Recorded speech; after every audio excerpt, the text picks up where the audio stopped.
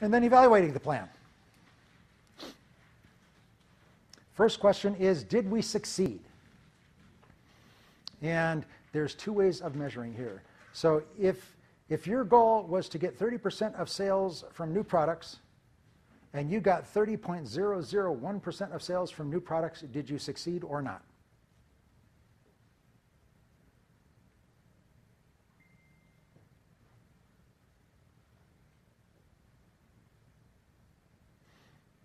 So if you were expecting Grandma to give you $1,000 for Christmas and Grandma gave you 1,001, was that good or bad?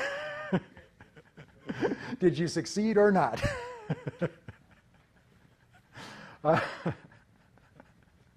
So yeah, the first thing is, did you make your goal? These are where the outcome measures come in. Did you achieve your goal? If you achieve your goal, good things happen.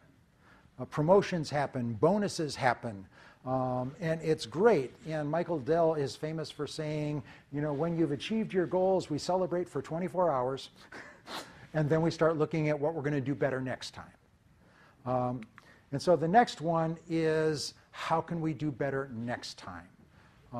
So in the first case, 32% is better than 28%, right? Because 32% is above goal, 28% is below goal.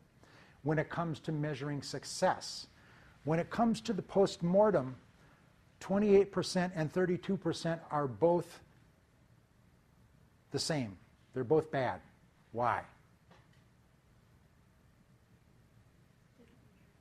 Say again? You didn't meet your goal.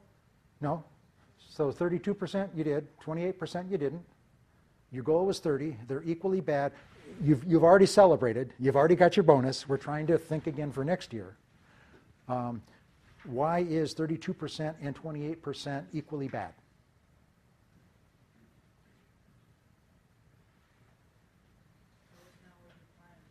Because it wasn't what you planned. You missed the target.